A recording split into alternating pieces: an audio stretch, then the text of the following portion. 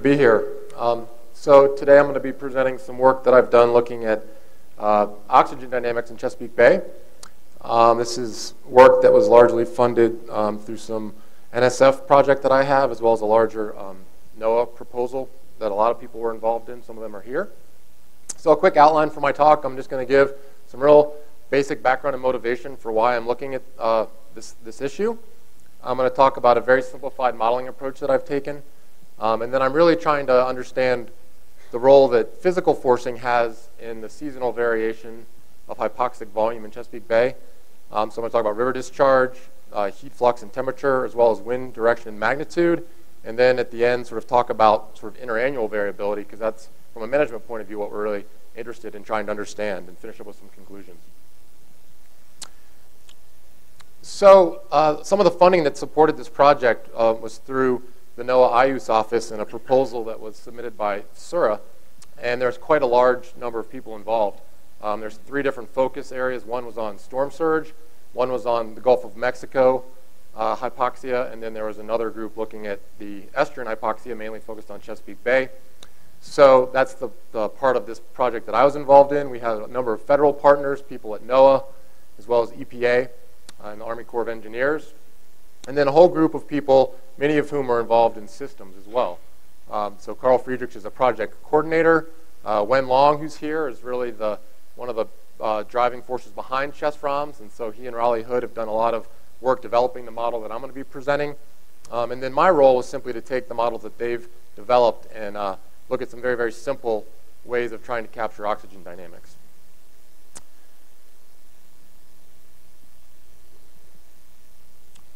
So ChesROMs, which is an implementation of ROMS, which is a regional ocean modeling system, has been incorporated into systems. And so this is just a real basic plot. I'm sure you'll be seeing more of things like this later. But there's a couple of different versions of ROMS that can be used through systems currently. So this is a nice resource. I'm not going to go into how you do that, but I'm sure there's people here who are better suited to talk about that. But I just want to make people aware that this ChesROMs implementation is available. And so I'm going to make the case that linking a lot of other types of models into a system like ChesROMs is going to be a very valuable resource. So just to give some motivation for why we're looking at oxygen dynamics in Chesapeake Bay, this is a map of the mean bottom dissolved oxygen content in the summer of 2005. So these red colors represent regions of very, very low dissolved oxygen, or the complete absence of dissolved oxygen. So large portions of Chesapeake Bay in the deep part of the channel every summer go hypoxic or anoxic. So obviously that's going to have a large impact on a wide array of biological and ecological processes. And from a management point of view, it's thought that the nitrogen loading going into the bay is playing a large role in this. And there was a study that indicated between 1985 and 1996, about $3.5 billion were spent on nutrient reduction. So from a management point of view, this is an issue of significant economic importance. And a lot of the way we sort of set the management policy for the bay is based on models. So I think understanding how models predict oxygen dynamics is pretty important. And I'm going to make the argument that if you really want to assess the success or failure of these models, you have to understand the underlying sort of physical variability, because we have lots of physical processes that vary from year to year. So this is just a real simple way in which we think about hypoxia or anoxia in a system like Chesapeake Bay. It's thought that we have nitrogen loading, so the rivers put in nutrients and they fuel algal growth. These large phytoplankton blooms eventually die and sink to the bottom. And when they're in the bottom waters, they're going to be respired by bacterial organisms. And so we're going to basically draw the oxygen out of the bottom waters. That river discharge is also creating density stratification, which is inhibiting vertical mixing. And so the sort of conceptual model we have for hypoxia in the bay is that when we have large nutrient inputs, we have lots of phytoplankton growth. We also have a lot more stratification with that input of buoyancy. We're going to tend to favor extensive hypoxia. In contrast, when we have low river inputs of nutrients, we're going to have less phytoplankton growth. We're also going to have perhaps wind mixing and other physical processes that are going to help drive turbulent mixing.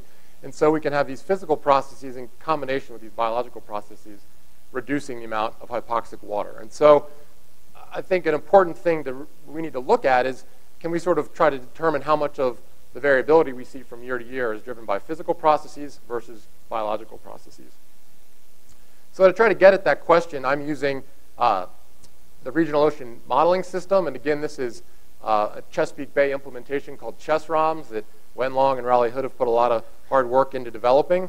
This is the model grid here on the right. So we have sort of spatial scales of hundreds of meters for our grid resolution. And then the model forcing, we have realistic tides and subtidal elevation at the ocean boundary. So now we're talking about sort of time scales of hours in terms of our forcing. We have realistic surface fluxes, things like surface heating and wind forcing.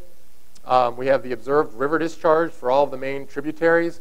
And then our boundary condition, we're just setting to sort of climatology. So this is stuff that Wen and Raleigh have spent a lot of time on, and they've got a 15-year time series, sort of a hindcast from 1991 to 2005. And so what I've done is I've just taken the sort of hydrodynamic forcing that they've developed, and I've added a very, very simple way of trying to represent oxygen dynamics. So the oxygen model that I've developed essentially introduces oxygen as an additional model tracer. So the model just advects and mixes oxygen. And I've prescribed a constant consumption of oxygen. You can think of this as a net respiration. And it's got a depth-dependent vertical distribution. So at the surface, the consumption of oxygen is 0, and it just sort of linearly increases with depth. So this is, other than it's depth-dependent, it's spatially uniform, and it's time invariant. So I'm really taking a very, very crude approach to looking at the oxygen dynamics with the goal of trying to figure out the role of the physical processes. So there's no oxygen consumption outside the estuarine portion of the domain. I don't have any net oxygen production. I set the boundaries equal to the saturation based on temperature and salinity.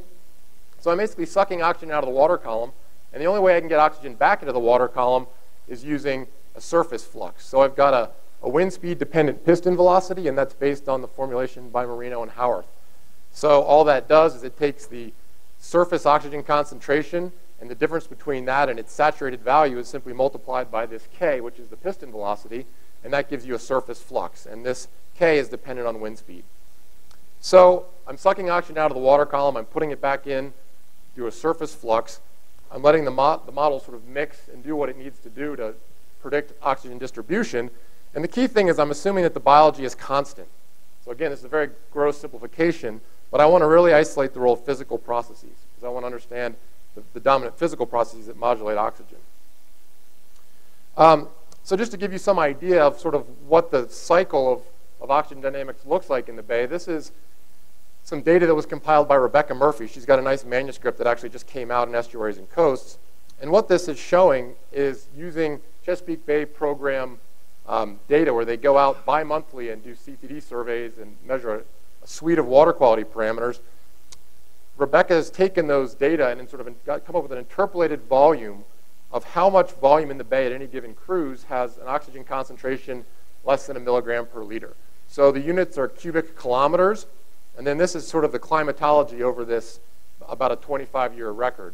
So the blue circles are just the mean hypoxic volume over this 25-year period, and we see that typically as we move from May into the early summer months, we start to develop this hypoxic volume.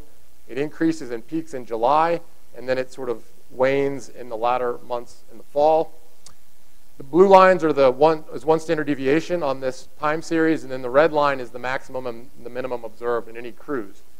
And these have been sort of been averaged by monthly cruises. So we can see in sort of the peak of the season in July, we can have anywhere from, say, 14 cubic kilometers of hypoxic volume all the way down to, say, 1. So there's a lot of interannual variability as well as a very strong seasonal cycle. And so I'm trying to tease out what role the physical processes has, not only in the seasonal cycle, but also in the interannual variability.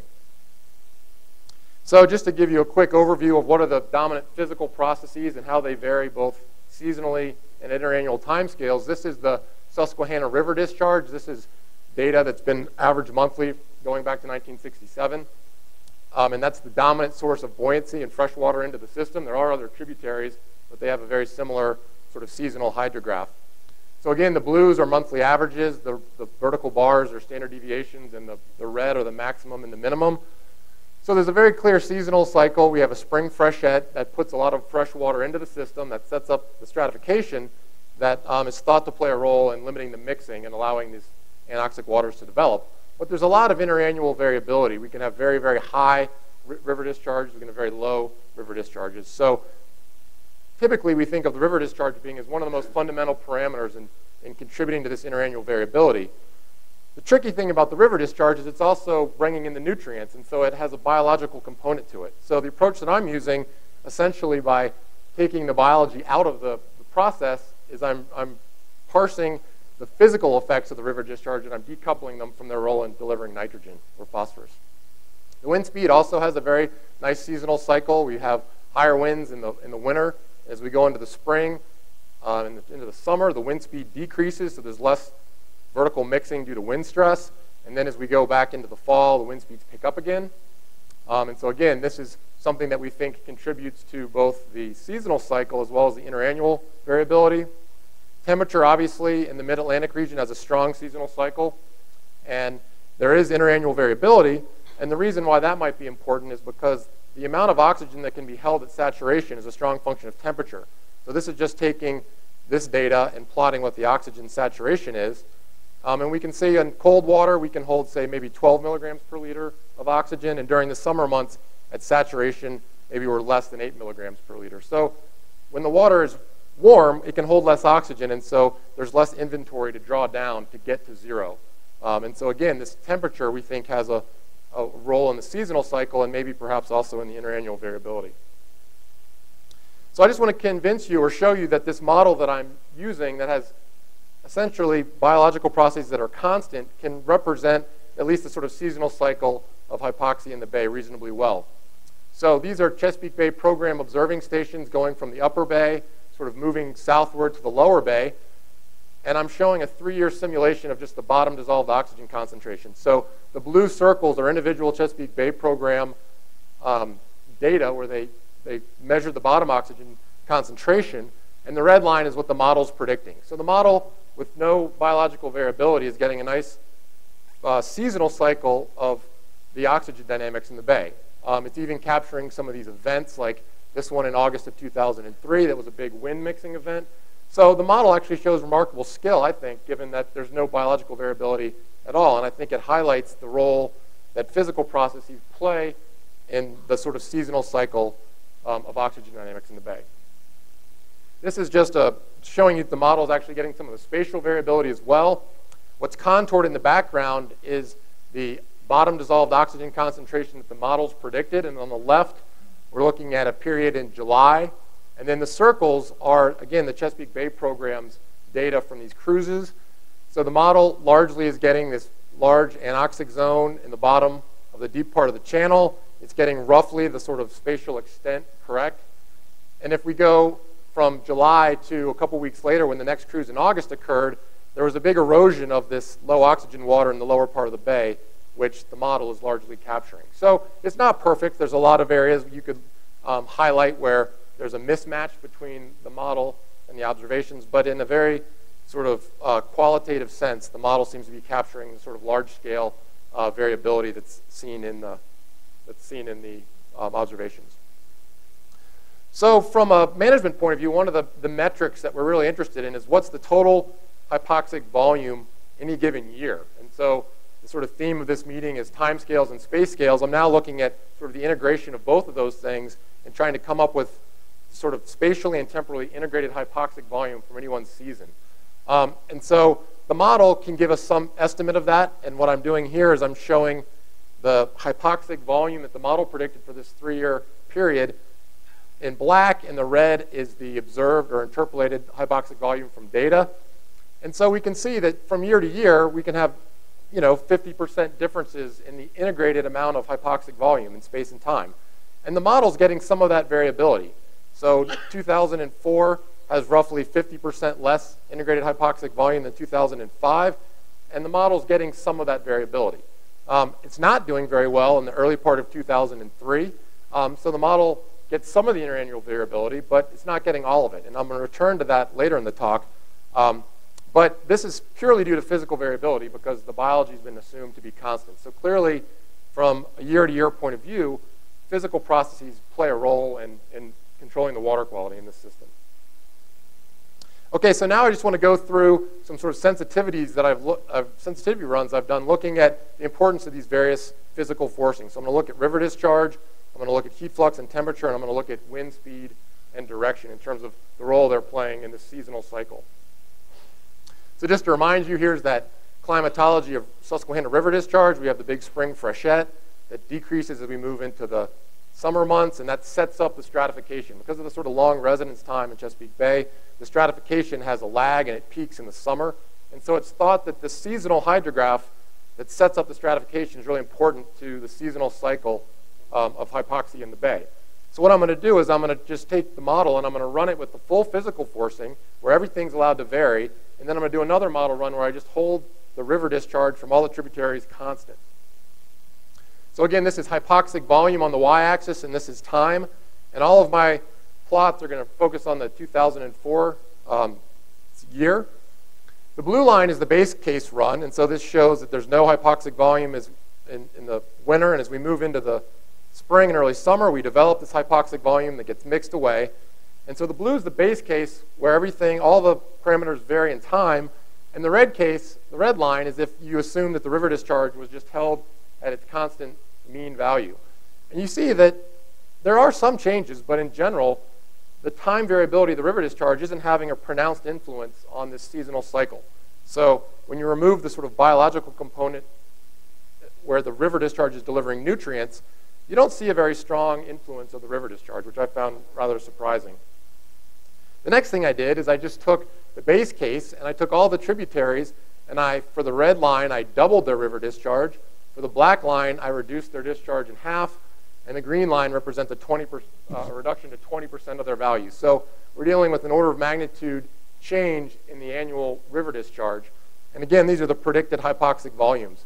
The blue is the base case, and these are sort of the integrated hypoxic volume days for that entire year.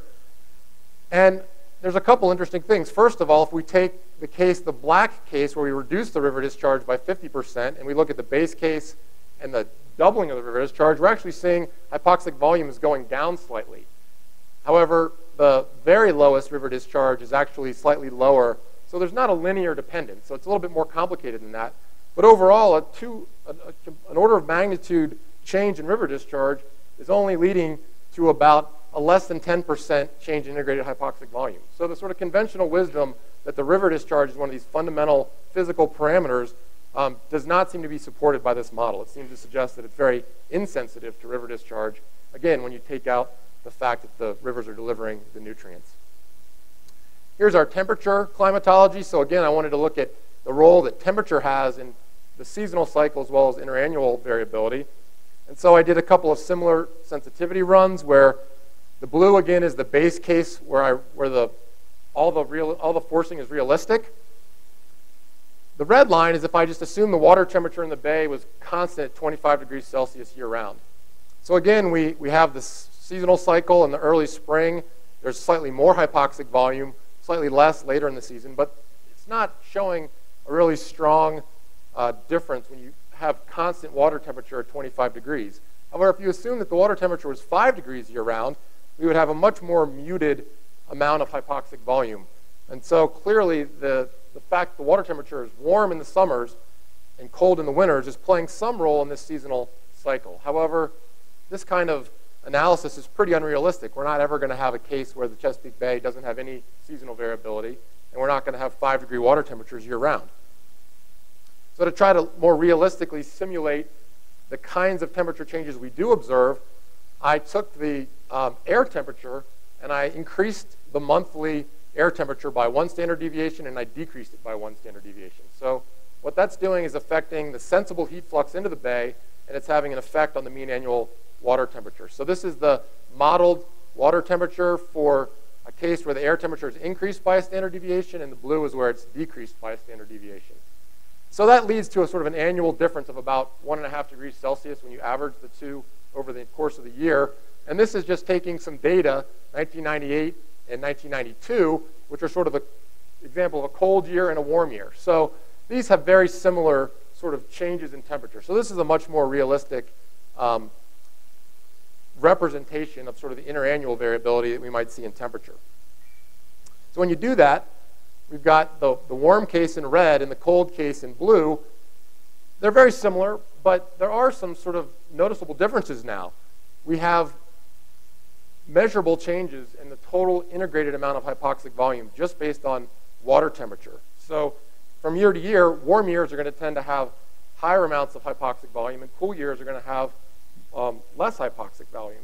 And so this increase in surface heating is resulting in roughly 20% increase in integrated hypoxic volume. So this is a stronger influence than a 2 order of magnitude or a 1 order of magnitude change in river discharge. So again, I was somewhat surprised by this result. Next thing I want to do is I want to look at the role of wind forcing. So again, we've got higher wind speeds in the winter, lower wind speeds in the summer, increasing into the fall. We also have changes in wind direction. Over Chesapeake Bay, the winds tend to blow sort of out of the north-northwest during the winter. As we transition to the summer months, we switch to that sort of Bermuda high setup where we get sort of south-southwesterly winds.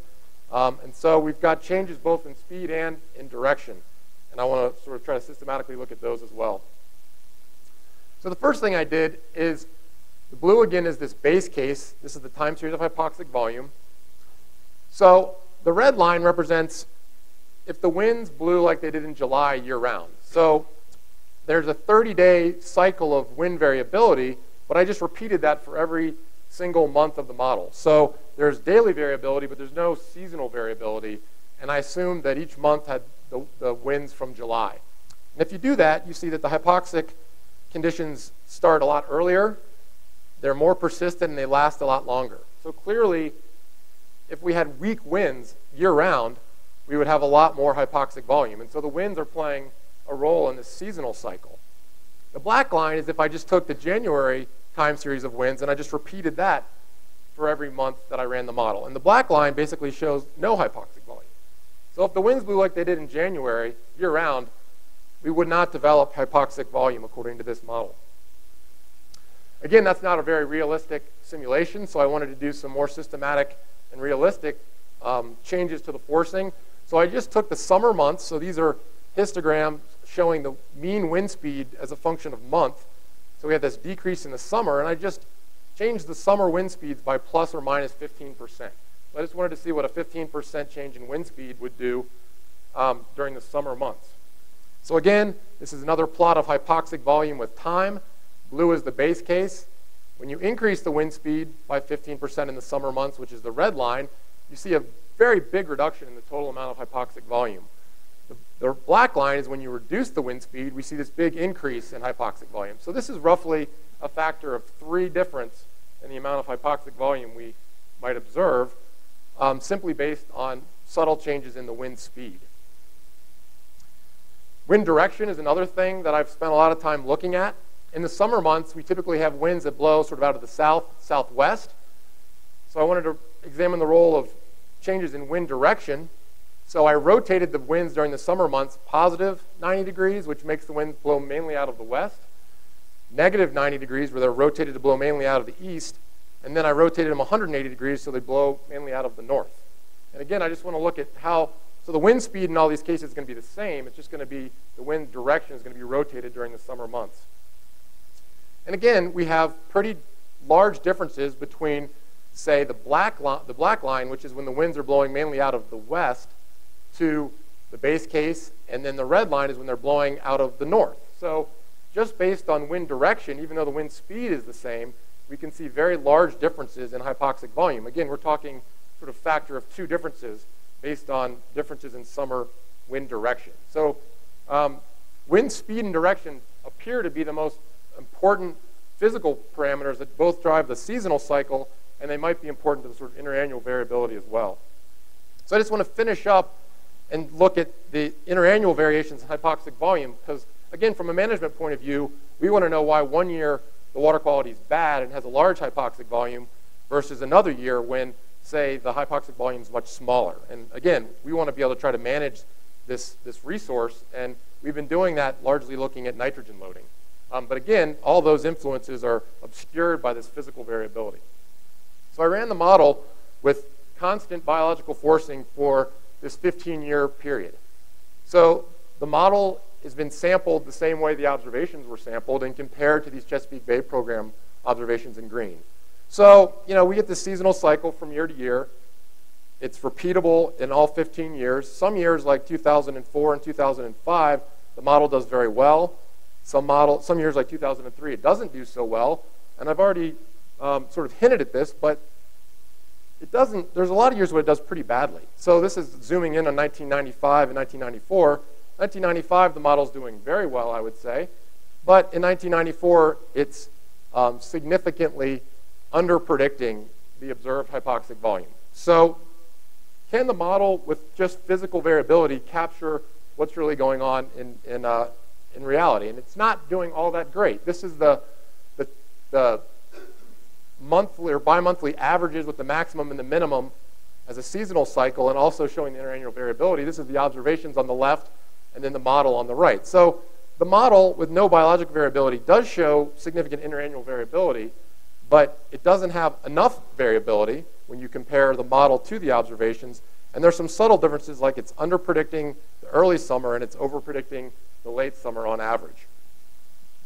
So does the physical forcing explain the observed interannual variability in hypoxic volume? Well, this is a plot of the observed versus the modeled for this 15-year time series, where I'm just averaging the hypoxic volume over the entire season. And it gets a little bit of the variability, but it's not doing a very good job. It actually does not explain the interannual variability in a statistically significant way. So this is very preliminary, but I wanted to take a very simple approach and say, are the residuals correlated with any obvious other process that the model's leaving out?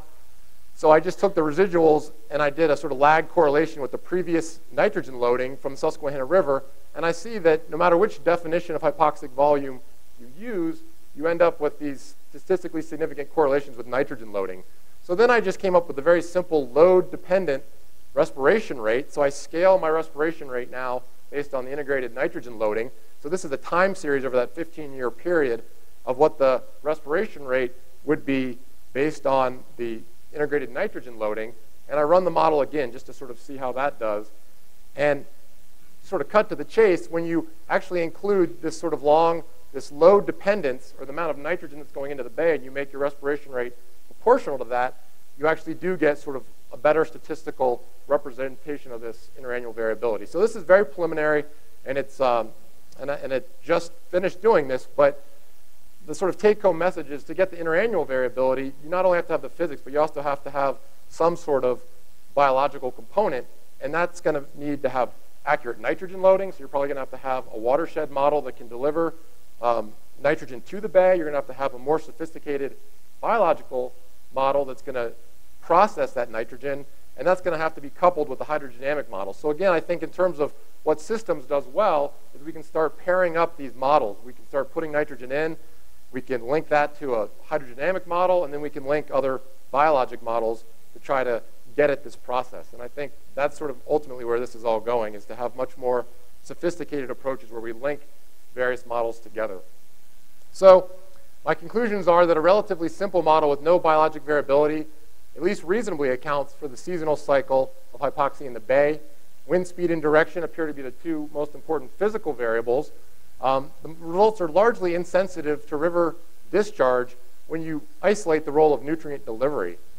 Air temperature seems to be playing a role as well at both seasonal and interannual timescales.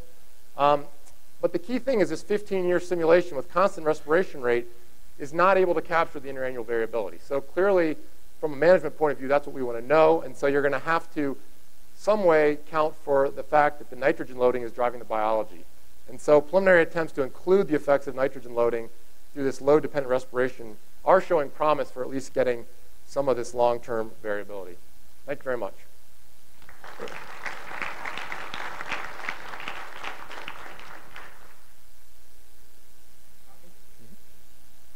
Any questions?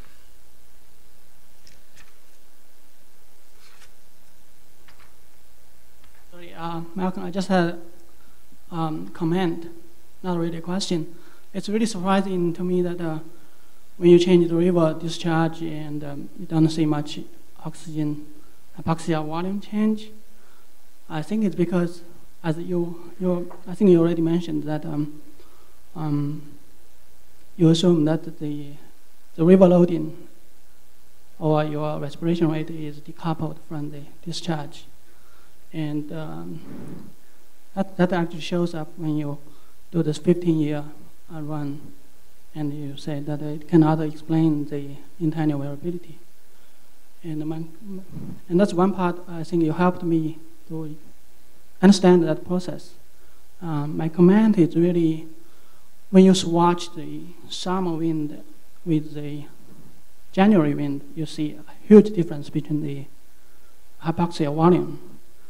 There are two things going on there. One is when you do the swapping, you swap the surface LC exchange rate, right?